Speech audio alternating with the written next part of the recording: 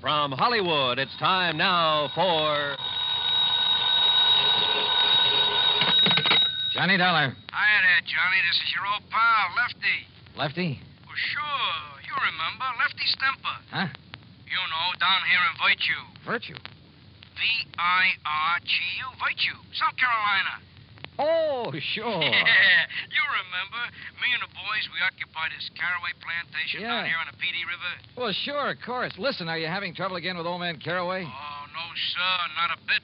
And you know how we stopped them, me and the boys, from making trouble for us? How, Lefty? We bought them out, that's how. Yeah, we give them 100 G's for the place, cash money. Now we own a whole entire plantation. Well, good for you. But now what's your problem? Well, Johnny, we fixed this place up real nice since you've seen it. You know, we spent a lot of dough on it. So? So we want to buy a lot of new insurance on it. Oh, well, then hop on over to Georgetown and see your old friend Joe Picatello about it. Old friend, huh? After all, he's your insurance agent. Yeah, is he? Well, sure, of course he is. Didn't he sell you all the other insurance you... Lefty, has something happened to Joe? Yeah, only I don't know what it is. What do you mean? Well, that's just it. I don't know. I talked to him on the phone, asked him to come out here. He says okay. But he don't come. You think somebody's knocked him off? Then I call him again. He says okay again. He'll be right over. But he still don't come. Well, have you gone over to Georgetown to see him, to see what's the matter? 5, 6, maybe even half a dozen times. But every time he ain't there. Lefty, I don't get it. That's what I'm trying to tell you. There's something wrong about it, Johnny. And if I was you, I'd come down here and find out. You know something? I think you're right.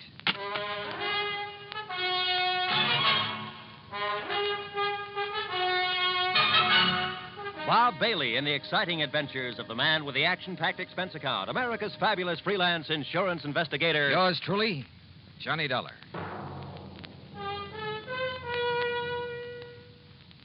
And now, Act One of yours truly, Johnny Dollar.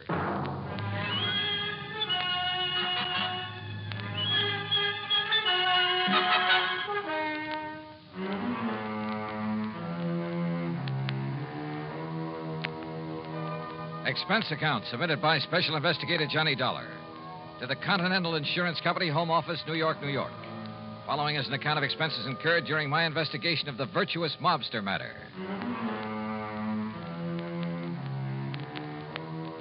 Expense account item 1, $7.85, train to New York City and taxi to the office of Continental Insurance Company. Fortunately, my contact there, Ben Orloff, was in. Come in, Mr. Dollar, come in. Thanks. How are you? Sit down. Thanks. Now, Mr. Orloff. Wait a minute. Don't tell me you never received that check for your services down in South Carolina. Oh, yes, I got that. But Why, what I had that mailed out to you nearly 2 months ago. Yes, I said I got it. Oh, good. Incidentally, I thoroughly enjoyed your report on that case, the Village of Virtue matter, you called it? Yes, So I why know. a group of ex-gangsters should decide to settle in a town called Virtue, I'll never understand. Well, Were they really behaving themselves, as your report indicated, or had they been using that old plantation for a sort of hideout? Their records have been clean down there for over 20 years now. Is that so? Well... maybe the answer to organized crime is to give all those fellows a nice, quiet plantation to live on. Yes. Though I must say that when our agent down there, Joseph Picatello... It's about Joe that I've come to talk I to. must say that I was a bit concerned when I found Joe had sold policies to characters like Lefty Stemper and Bully Magoon and Flippy Lackovich. Mr. Orloff. Why, those were the very sort of men that Thomas E. Dewey chased out of New York when he was DA some years ago. Mr. Orloff. That was before Dewey became governor, you know. So naturally, what were you going to say about Joe Picatello? Have you heard from Joe recently? No, I don't think I have now that you mention it. Because I Why? just talked over the phone. Wait.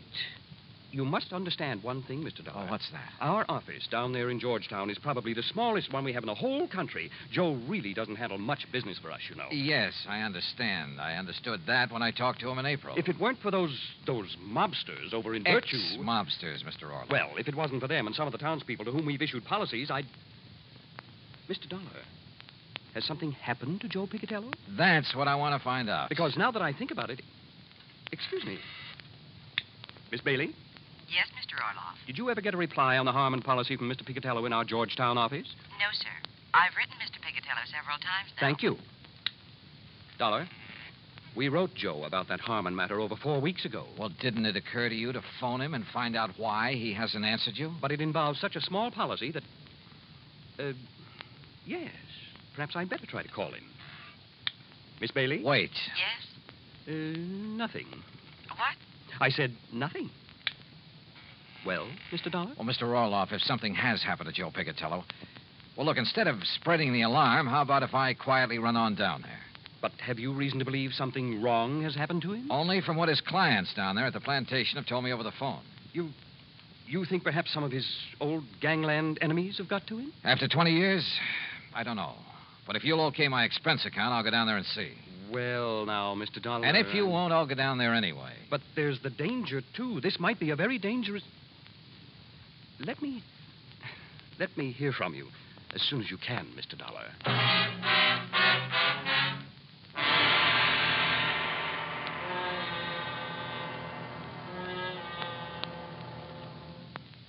Act 2 of yours truly, Johnny Dollar, in a moment. And now for another episode in the life of Sergeant Donald Bellwether, my husband.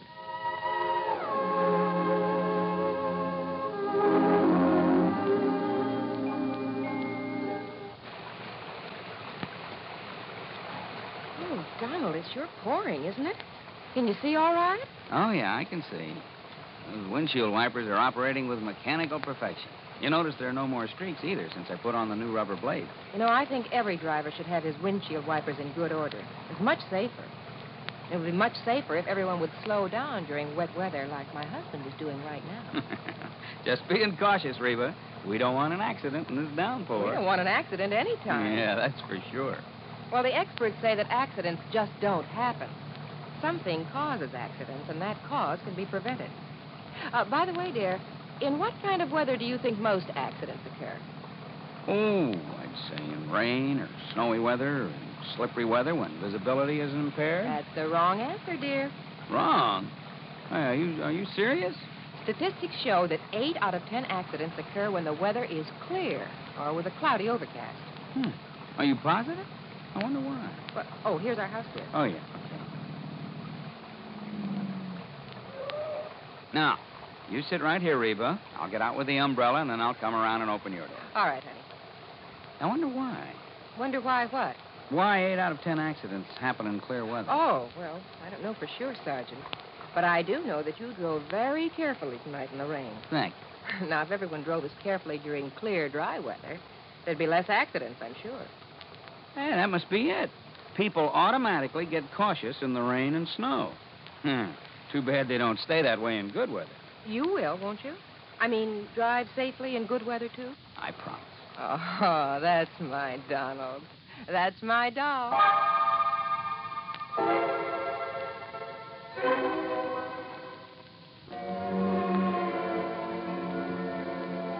And now, Act 2 of yours truly, Johnny Dollar, and the Virtuous Mobster matter.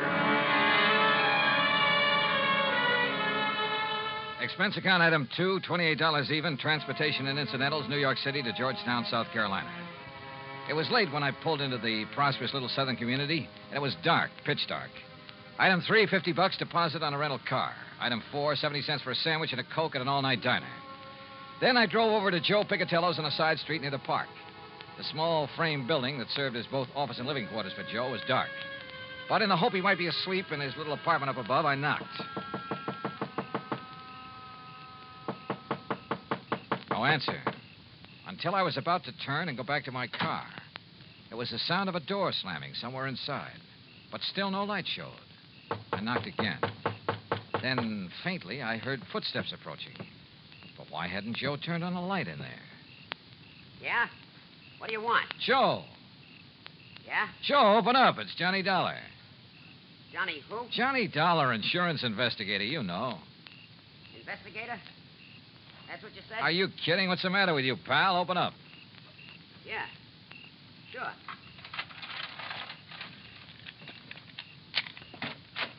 Hiya, Joe. What's the idea of no lights in here? You forget to pay your bill or something? Maybe. What do you want? What? Investigator, you said, Willie. Did you hear that? Willie. Yeah, I heard. Hey, what is this? Don't move. Huh? Oh, no, you don't. Oh.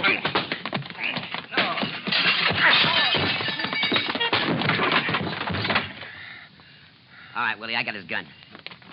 Now hit him again. Yeah. Again. Once more. Okay. There he is, out like a light. Yeah. What do you want I should do with him now? Huh? You crazy, Willie?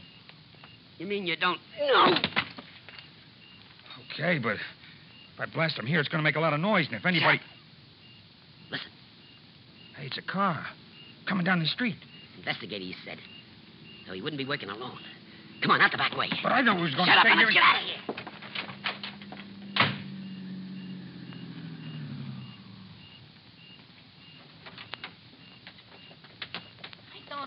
Don't see no lights on, Lefty. Well, maybe Joe's went to bed, if he's there.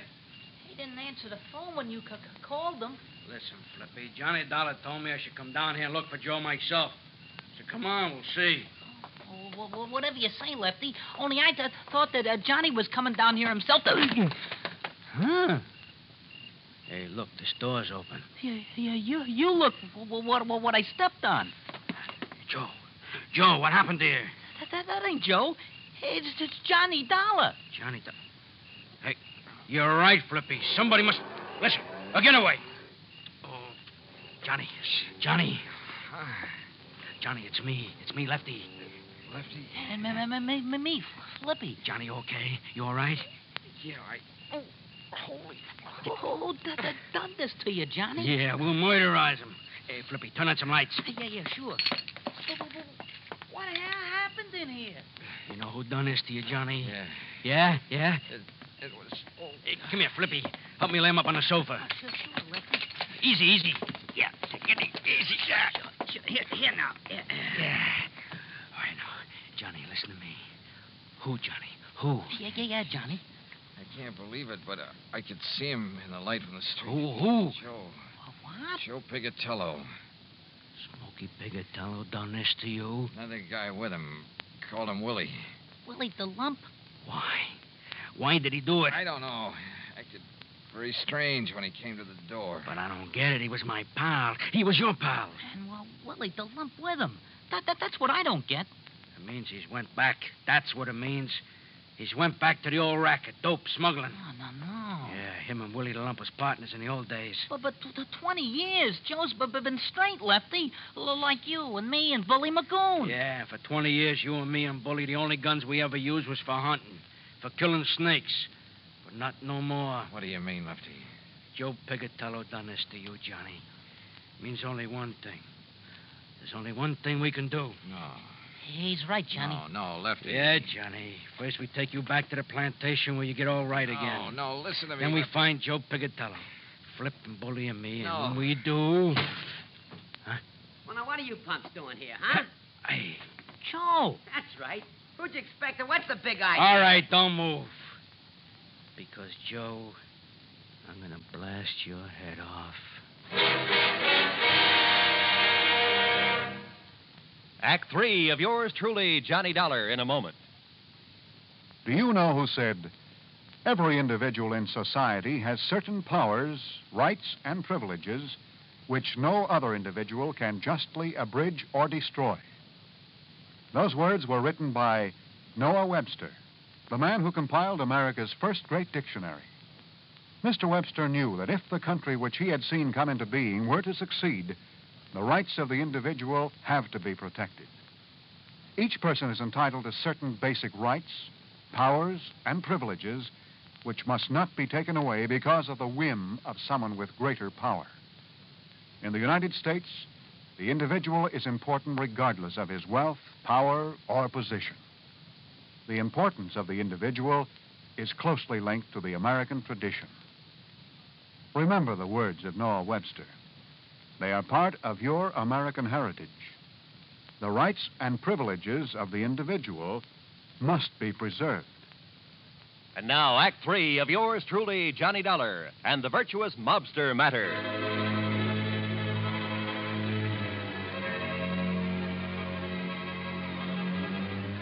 To say the atmosphere was tense there in Joe Pigatello's office in Georgetown, South Carolina, would be the understatement of the week. After the beating I'd taken from the ex-gangster and one of his pals, my old friends Lefty and Flippy had come in and had found me there.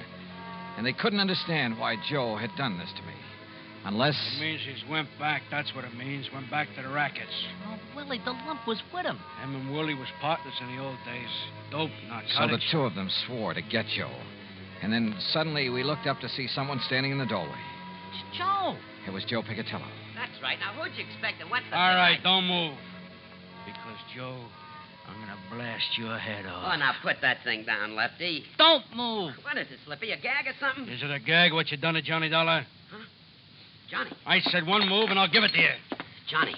Turn around, Joe, or I'll shoot you in the back, you dirty... What did they do to you, Johnny? Listen, Joe. Lefty. Flippy, I'll kill you for this. What are you talking about, you dirty rat? Wait, Lefty. Johnny's my pal. Like you used to be before you went back in the rackets. Went back in the racket? Yeah, with that dope hound with Willie the Lump. What do you know about Willie the Lump? Plenty. Now that you're back with him. You're crazy. It's no good, Joe, because Johnny recognized you. You and Willie the Lump when you waked him over. And I tell you that I had 20 years, you and Bully and Flippy and me, we showed we could do it straight. We could be respectable. Me and the boys at the plantation, you down here. But now you spoiled it. You ruined it for all of us. Look, will you listen? So don't move. We made a deal. You and me and the boys. 20 years ago. If anybody slips, anybody breaks up our respectable life, he gotta go. Was that the deal? Yeah, that was the deal. But you don't know what you're talking about when you say I'm going back All right, so you lousy scum, you not only go back, you do this to Johnny Dollar. My friend, the guy who believed in us. Lefty. So for that, you gotta go. Lefty, listen. Now, Joe. Right. Lefty. Give me your gun, Lefty. No, Johnny. That was the deal. You ever use a gun on a man, you'll go up for the rest of your life. Johnny, it's for you. I'm killing him. Hand it over, Lefty. Okay, thanks. You see, it wasn't Joe who worked me over. What? I thought it was. It looked like him. It sounded like him. Then it was him. Look at his hands, his face, his clothes. Is this the man I fought with in here 5 minutes ago? Sure, maybe I did get the worst of it with two of them on top of me. But believe me, I cut them up some, too. He's right, Lefty. Yeah, but then I don't... Look, if it wasn't him... The twin. The twin. You're right, Lefty. It must be the twin. The twin here? All right, boys. Let me in on it, too, would you? Shep Larko, the twin they called him. That's what the law called him. Called him and Joe the twins. Because they looked like each other. They talked like each other. There was always the alibi for each other. But what's Shep Larko doing here? I can't tell you, Flippy. Not yet. All right, Joe. All right. I believe you about not working over Johnny here. Because of what he says about you and me, it must up. But if you and Shep are back in the racket... I'm not, Lefty. That's straight. No? All right, then tell me. Where you been? I can't tell you. 3-4 weeks now, we don't know where you are. The insurance company don't know where you are. Well? I can't tell you. Now listen. No, you listen. You listen. If Shep and Willie have been here, they'll be coming back. Why? Yeah, Joe. Why? I can't tell you. I can't tell you. All right. Listen. We're listening, Joe. The Secret Service. Huh? Well, after those killings up in Baltimore. During that smuggling job? Yeah, Johnny. They knew the twins, Shep Larko and Willie. Well, the boys in Washington knew they did it. But they didn't know where to find them. Well, go on, Joe. So they spread the word. The Secret Service spread the word. That I knew where Shep and Willie were. That I would lead them to them. You knew where they was, huh? No, but the law boys knew that'd flush them out. Get Shep and Willie out looking for me. Gunning for me. And the Secret Service didn't keep you under cover? Yeah, until today, back in Washington. But I talked to you on your phone right here. Oh, the line was rigged through to Washington. You said until today, Joe. Yeah, because Shep and Willie didn't show. The law boys had to make them show. So then they sent you here as living bait? Yeah. And they passed the word that you'd be here? That's it, Johnny. That's why Shep and Willie were waiting here when you came. That's why they'll come back now that I'm here. Boy, you stuck your neck out for the sake of going straight. I couldn't help myself. The Secret Service rigged it on me. Guy named Phillips. But now you're all in it. So, Flippy, turn out the lights. Yeah, let's get out of here. Oh, no. What? Oh, listen, we was crooks, but never killers. But it's killers that's coming to get Joe. What do you mean, Lefty? But they won't. And they won't get you, Johnny. Sorry, Lefty, I can't move. But then we're staying. For you and Joe. Yeah, right. So turn out the lights, Flippy. You're too late, boys. Shep. The twin. That's right. Your old pal, Shep Larko. Keep a rat on him, Willie. Don't worry, Shep. Investigator, huh, Dollar? Only a Secret Service, ain't it? Is it? I knew we should have killed you when we had your dollar. But we thought these boys driving up was reinforcements. Ha! Reinforcements. We should have known the Secret Service wasn't that bright. All right, Willie, frisk him while I keep this gun on him. Sure. Don't none of you try nothing. Not Dollar. We got his gun. Oh, okay. Just what do you intend doing, Shep? They're clean, Shep. What do you think? All right, Joe gets it first. Put your gun up close so it don't make no noise. Go ahead, Willie. Yeah.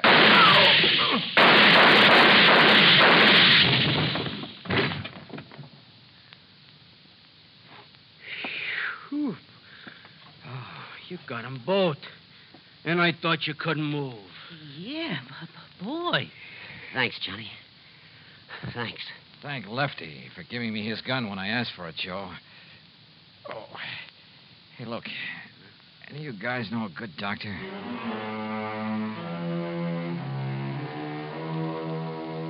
Yeah, I've said it before and I say it again. In this insurance business, you never know what you'll run into. Expense account total, including a flock of medical expenses and the trip back to Hartford, $174 even. Yours truly, Johnny Dollar.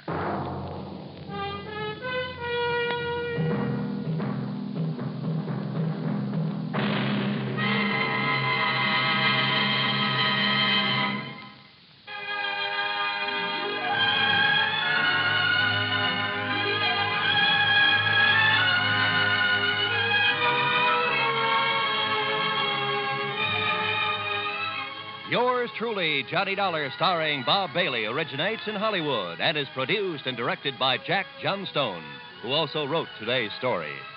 Heard in our cast were Gene Tatum, Jack Crucian, Les Tremaine, Billy Hallett, Frank Gerstle, and Gil Stratton, Jr. Be sure to join us next week, same time and station, for another exciting story of yours truly, Johnny Dollar. This is Roy Rowan speaking.